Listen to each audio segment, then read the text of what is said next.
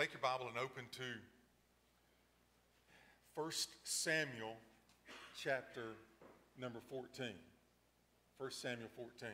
Now, we've been talking about this spring series about what it means to be a pleaser of God. Kale, actually, I have a battery that works in my mic this week, so you may want to pull me down just a little bit. I don't want to get too loud. I don't want to blow y'all away. When your hair starts pushing back, I know I'm too loud. So, if I have a choice rather than to put a smile on God's face or to put a frown on God's face, I choose a smile. Now, I know that God loves me, period. I know that he loves everything that is me. He may not like everything that I do, but he loves me. But the Bible tells us that we have an opportunity to put a smile on his face. The Bible says in Hebrews chapter 11, verse 6, it is impossible to please God without faith. But he who comes to God must believe that he is, and that he is a rewarder of those who diligently seek him. I want to please God. I want to live a life of faith. Now, that does not mean faith on Brian's terms. That means being open to live faith on God's terms. That means not just that which is easy, but that which is good and right and expedient. I want to have a life that is the shape of God, not the shape of me. I understand it comes through the flavor of me, but I want to live a life that can have God expectations and God's will. Now, sometimes when we try to define faith, we use Hebrews 11:1. Faith is the substance of things hoped for, the evidence of things not seen. And that's 100% true, but when you're living out faith, sometimes that's as clear as mud. Because truly, faith is acting on the Word of God, the heart of God, the whisper of the Holy Spirit. The problem is we don't always know. We know what this is. And let the yes be yes and let the no be no. But there are times that we're not too sure, and we're left to almost guess what the right thing is. And there's indecision. Can you? I know this is what God's Word says, and we're not sure. There's indecision in our life. And indecision can paralyze you. It's haunting so many people. But let me just ask you, Laura, our secretary, she kind of wants me to put a sermon title with my sermon so she can put it in the bulletin. And I struggle with that. But I got thinking about it, and I said, Laura, what does abstract mean? And she told me her definition, and somebody else was in the office, and I said, what does abstract mean? I don't know, Mark, were you in there when we do this? He was in there. Well, then all of a sudden, Laura looked it up, and this is the definition that it says of abstract. Existing in thought or an idea. You've got the thought, you've got the idea, but not having a physical or concrete existence. So I'm talking today about abstract faith. What happens when you've got the thought or the idea, but it's not there yet? It's not through cooking. What is it if God speaks to you? What are you going to do with it? Are you going to act upon it? Or are you just going to let it go? I think in my life, the things I regret oftentimes are the things when I know it's the will of God, yet I have indecision or I'm not too sure if I want to do it or not. So here's the point. If we know it's God, are we going to do it? Are we going to put a smile on his face? And it's not always easy. Maybe we're saying, Lord, I've got indecision. Do I do this or not? What happens if God may be leading you to not wait on heaven? What if God is waiting for you to make the first move? And maybe the faith that he's looking is for you to act on the impulse rather than waiting to see the scripture written on the sky. In my life, are y'all ready for this? I've never been less certain than in all my life. But I've also never been more confident. Now that may not make much sense to you. And there are some things in my life that I'm truly certain of. I know that God called me to be your pastor. I said no to seven times to churches before I came here. But I am extremely confident that God is up to something. And I am extremely confident that I want to be a part of whatever God is up to. And I don't want my lack of faith to get in the way, so I'm open to the voice of God. I want to have my ears open to whatever it is that he might want to do. If he says yes, the answer is yes. That's it. If he says no, then I want to say no, and I want to say it confidently. And if I'm not sure, then I need to act on my faith. In 1 Samuel 13, don't turn there, but in 1 Samuel 13, Saul had become the new king of Israel. And the Philistines were out there, and there were some skirmishes going on. And he decided that he needed to get an army together. So he gathered, it tells us in verse 2, he gathered an army of 3,000 men. 3,000 men. The problem is that the Philistines had an army too, and they were coming against Israel, and they had 30,000 chariots. That's tanks. 10 tanks for every Israeli soldier. They had 6,000 horsemen. Their cavalry, they had 2 horsemen for every Israeli soldier. But what about soldiers? It tells us like the sands of the seashore. Can you say outnumbered? Can you say scared? As a matter of fact, it got to the place that of the 3,000 soldiers that Saul had, 2,400 of them ran. Look what it says in verse 6 of chapter 13.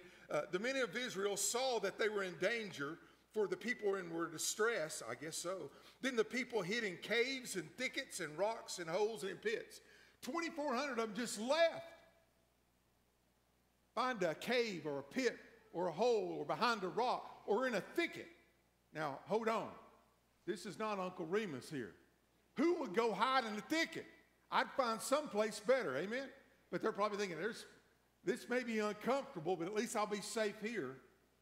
Not the good place for a soldier to be.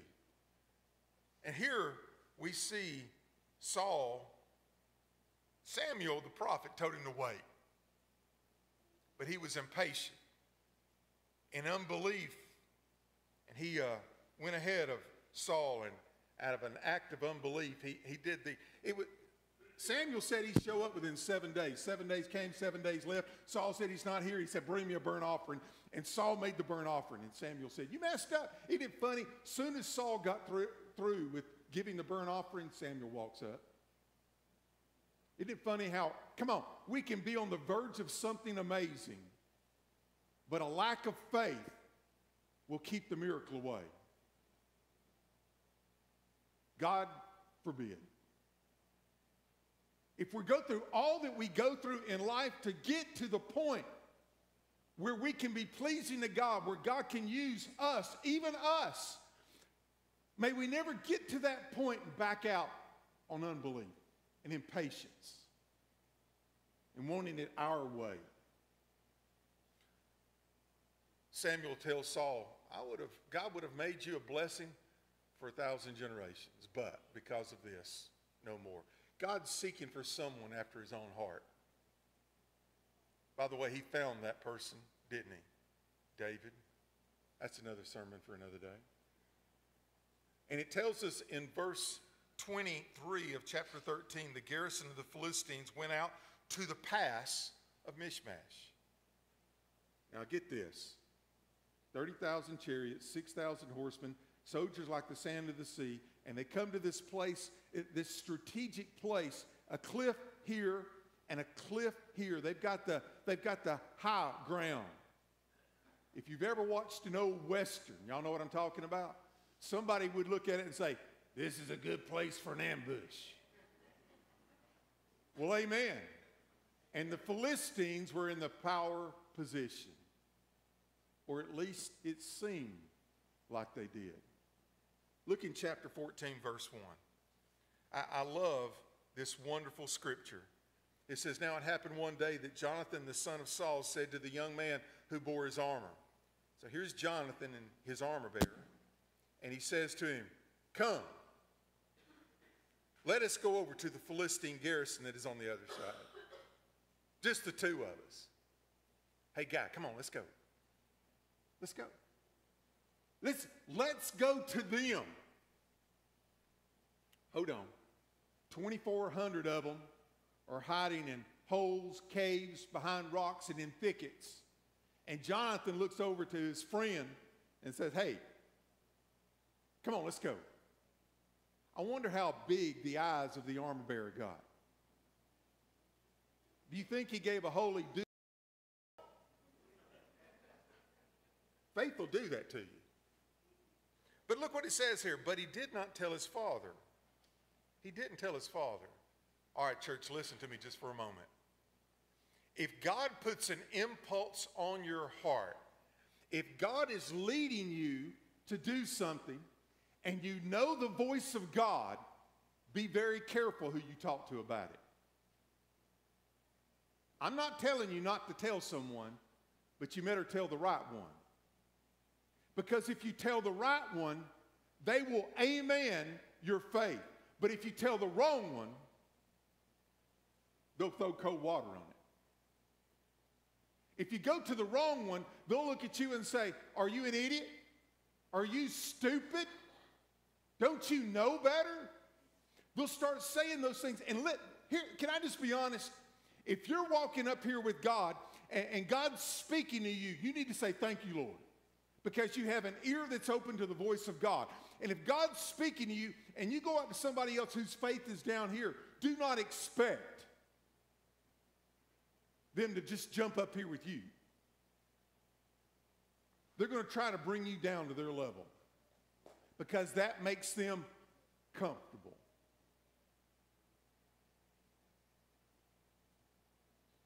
But faith begets faith. So Jonathan looks over his armor bearer and says, come on, let's go over there to the Philistines. Look what his armor bearer says. Amen, let's do it. Where were the leaders? Verse 2, Saul sitting under a pomegranate tree.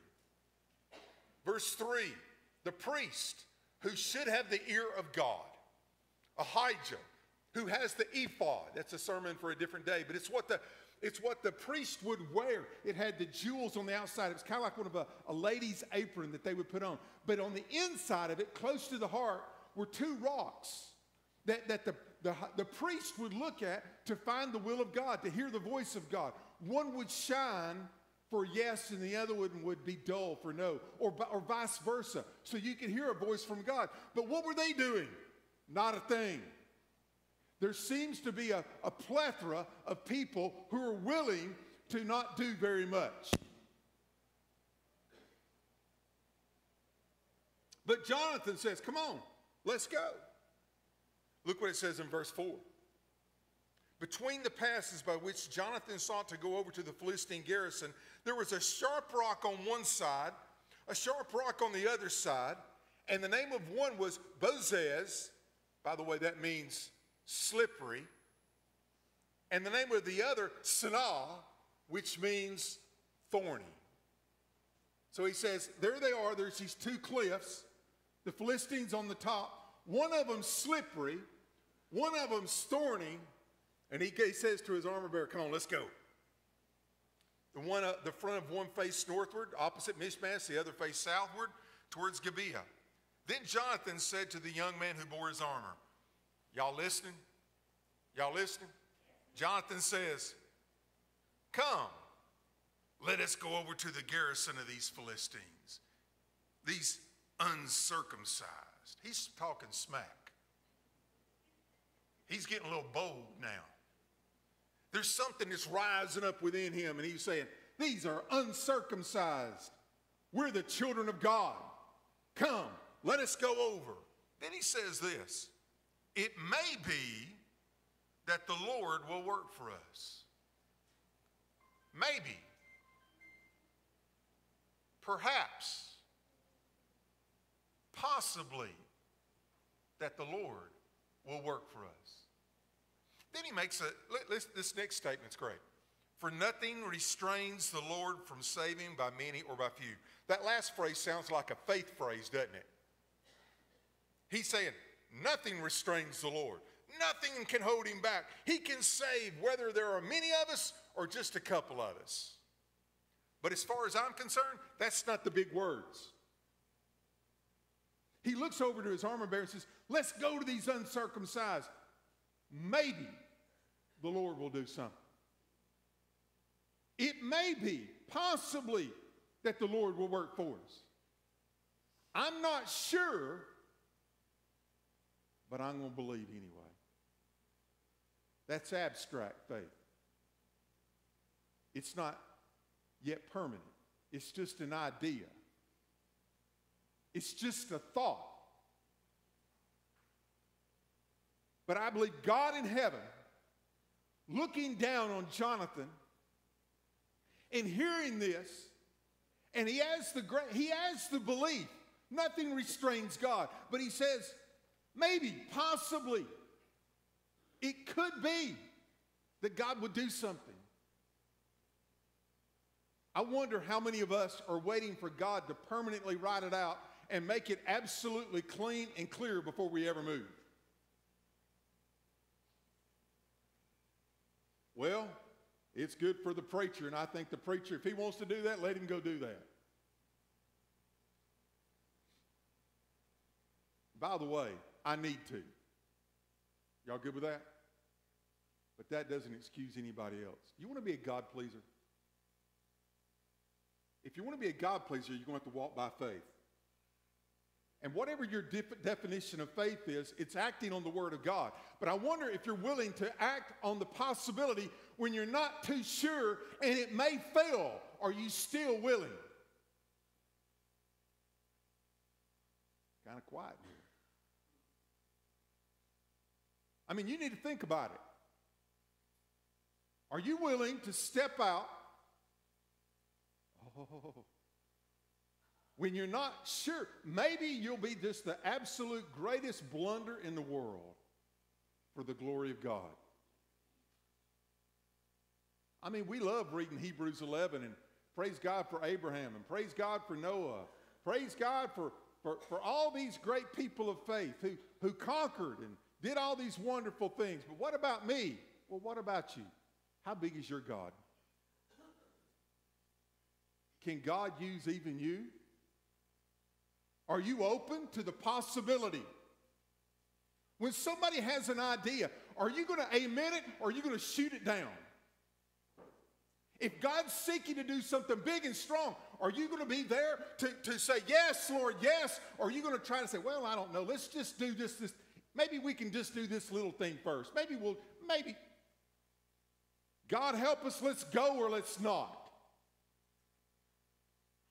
What about some people who will say, I'm not sure, but I know God can, and I'm willing to be used? I told you when we started this series, I was going to start telling you about some things you may have never heard before. Listen, this is a tough place. He's between slippery and thorny, and he's not too sure. I believe it could be one of the evidences that you're headed in the right way if it's difficult. Come, it may be. Listen to the armor bearer, verse 7. Do all that is in your heart. Wow. Wouldn't you love to have a friend like that? You go to him and say, God's been putting this on my heart, and I think this is what God's wanting me to do. And they said, yes, do it. Man, that'll fire you up right there. God help us, we don't need any more of the cold water committee to put out any fire of God that he might be blessing. But oh, if we can find some people that have some embers there that just need the Holy Spirit to blow on them and get them hot again. I'm fine and good with talking about in the past of all the things that God has done and how he has blessed in a great and mighty way. And for the saints before, thank God for the saints before who did great and mighty acts and works. We can't live on yesterday. God's wanting to do a work in this community today. There are families that need to be restored today. There are people who need to be saved. There are soul winners that need to get on fire for God and say, I might fail at this, but I'm going to try anyway. Out of love. Do all that is in your heart. I believe God's sitting up now and he's watching. I think God in heaven is excited. Listen to the armor bearer. Do all that is in your heart. Go then. Here I am with you according to your heart. By the way, let me throw in a verse. People like promises. Y'all like promises? Let me read this to you out of my notes. This is 2 Chronicles chapter 16, verse 9. For the eyes of the Lord run to and fro throughout the whole earth. That means God's looking on us. What's he looking for? To show himself strong on behalf of those whose heart is loyal to him. God's looking for somebody that he can show himself strong. It's just a matter of, are we going to be a part of that? Go then. I'm with you. Verse 8, Jonathan said, very well. All right then. Amen. Thank you, brother. Then he says, very well, let us cross over to these men and we will show ourselves to them. What? Where's the stealth in that? Let's go out there and go, hey guys. They're up there on the strong, I got to quit hitting my side here.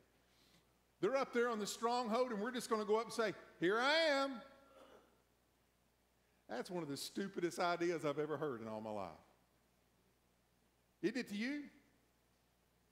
You're not even going to sneak up behind them. You're just going to hit them, here I am. That's about as stupid as Moses going to the Red Sea and putting his staff out and expecting God just to part the Red Sea and children of Israel could go through on dry land. Amen? That's about as stupid as David fighting Goliath with a sword with a rock. That's pretty stupid. That's about as stupid as Jesus taking a boy's lunch, feeding 5,000 people with it. That was pretty dumb. That's about as stupid as Mary going to Joseph and saying, I'm pregnant, but I haven't been with anybody. God's the father. That's pretty stupid. That's about as stupid as Peter being in a boat and getting out of a perfectly good boat even though there's a storm going on to walk on water. You don't come to think about it. A lot of things that happen in the Bible where God shows up mightily is when somebody's doing something pretty stupid. Are y'all good with that? Maybe he's looking for the small things so he can show himself big. Let's show ourselves to him. Let's just go up there. Well, then he says in verse 9, if they say to us, wait until we come to you, then we will stand still in our place and not go up to them. Verse 10, but if they say thus, come up to us and we will go up, for the Lord has delivered them into the hands, and this will be a sign to us. Y'all look at me. He's making this stuff up. He is making this up. We're going to go out there and we'll show ourselves to them. If they say, hey, y'all be still, we'll come down to you, then we'll be still. But if they say, come up to us, then we'll know that. And I love it. In verse 10 it says, for the Lord has delivered them. That's past tense. How can you have past tense when it hadn't even happened? Because he's already seen the victory.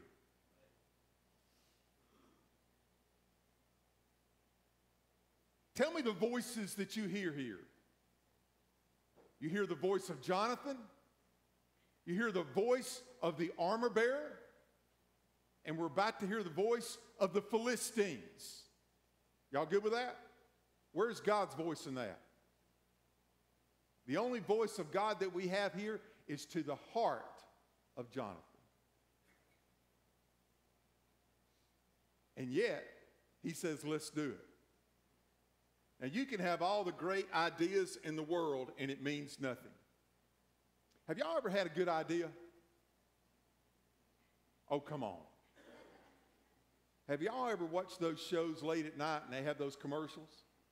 And you get a Ginsu knife, and for $19.99, and if you call in the next 15 minutes, we'll give you 2 of them.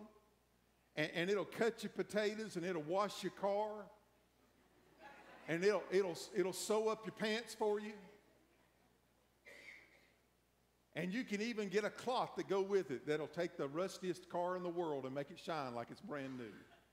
And you look at that and you say, well, I could have done that. Uber. Have any of y'all ever heard of Uber? Some of y'all have. He just had an IPO, an initial public offering. They went public in their stock. They got billionaires now. Billionaires because they came up with an idea. But don't tell me you had that idea first, because it doesn't matter.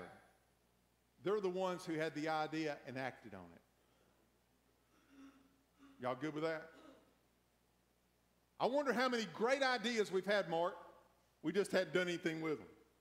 I wonder how many ideas that we've had that we shared with somebody and somebody talked us out of it. I wonder how many times God came and said, this is what I'm wanting you to do. And we said, well, maybe I'm just not too sure. If I can ever get sure about it, maybe then I'll do it. At this point in time, all we've had is an idea, but now it's about to come real. Verse 11. So both of them showed themselves to the garrison of the Philistines, and the Philistines said, look, the Hebrews are coming out of the holes where they have hidden. Then the men of the garrison called to Jonathan and his armor bearer and said, come up to us and we will show you something. I call this glory dust, because they've been thinking about it, and now they're acting on it. And now all of a sudden, the things that they thought might happen are starting to come. They're starting to open up. And I believe when he heard those words of those Philistines, the bumps started to come up and down him. Come up after us. Well, verse 13, and Jonathan climbed on his hands and knees with his armor bearers after him.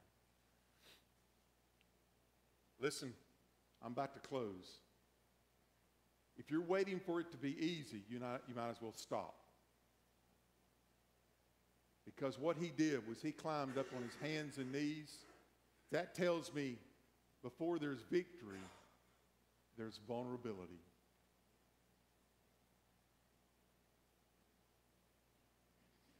$30,000 chariots, 6,000 horsemen, soldiers, and they're crawling up on their hands and knees, either up thorny or slippery. I don't know which side. But they're crawling up, and it's almost like the Philistines are going, watch these idiots come up here. And just watch them as they come up. Absolutely laid bare and vulnerable. Let me just ask this. Are you willing to be vulnerable? Right now, you've got to ask that question in your heart. If God speaks, you need to say, bless you, oh God. Thank you, Lord. What an honor it is for you to speak. What an honor. But are you willing to act upon it? What if they laugh at you? What if you fail? The only thing I know is this: if you don't do something, you'll do nothing.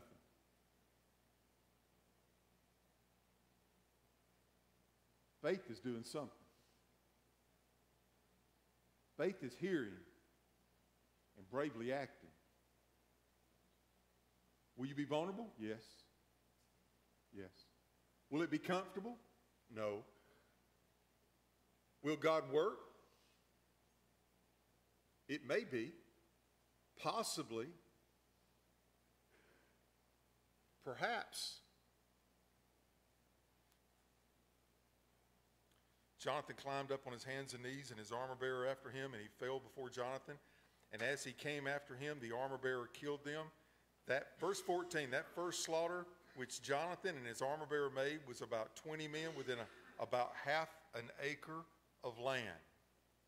Jonathan and his armor bearer killed 20 people in a half acre.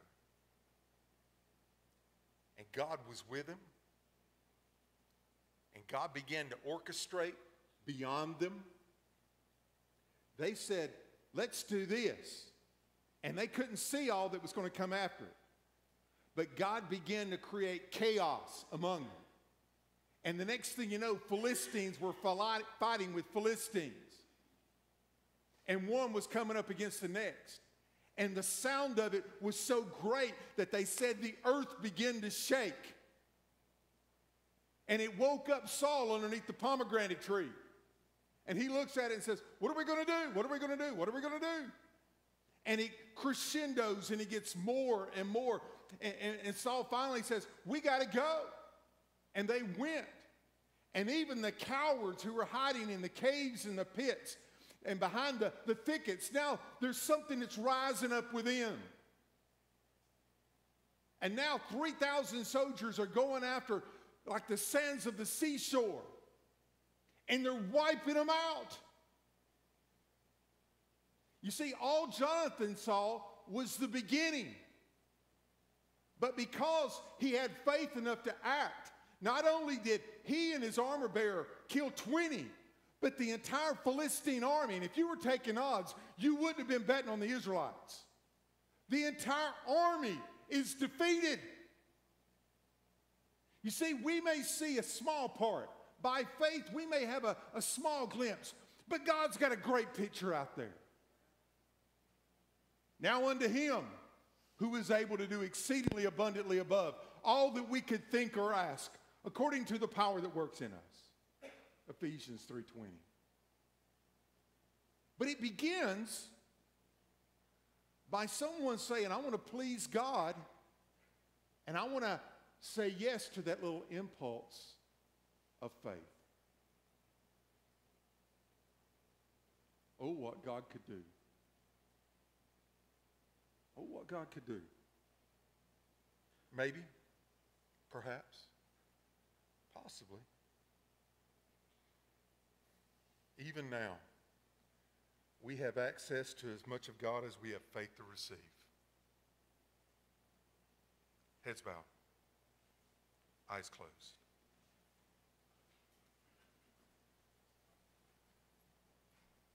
Father, I thank you for your word. I thank you for these stories. I thank you for the life of Jonathan. Lord, he was willing to get out there without anything other than just a belief in you and a trust, and possibly you could do something amazing. Father, we have need. We have great need. And Lord, we need great faith. And we don't just need to say that we believe things, we need to be willing to act on them. And Father, I also pray that you will give us that faith, that you will raise up some faith bearers in this building.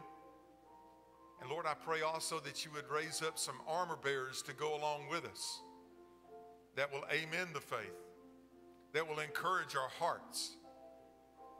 Lord, that will not seek to make it understandable in human terms, but Lord, will have a divine perspective. Oh God, we need to hear from you.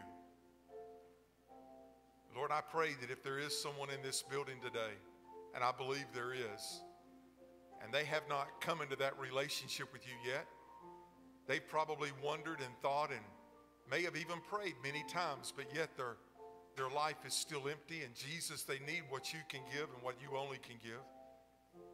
And I pray, Lord, that right now they'll come with that clarity of thought and say, I need you, Jesus. I repent of my sins. Come into my life and save me and forgive me. Give me what I need. Make me your child. Lord, I pray that they not just think it, but they'll do it and give their heart and life to you. But Lord, I know that there's some Christians here already, but you've been dealing in their life too. And you've been speaking in that still small voice that is very clear. Father, give them the faith. Give them the strength and the courage and the boldness to step out. Lord, it may be an abstract faith, but it's still faith. Father, I give to you New Holland Baptist Church. I give to you their future as well as this day.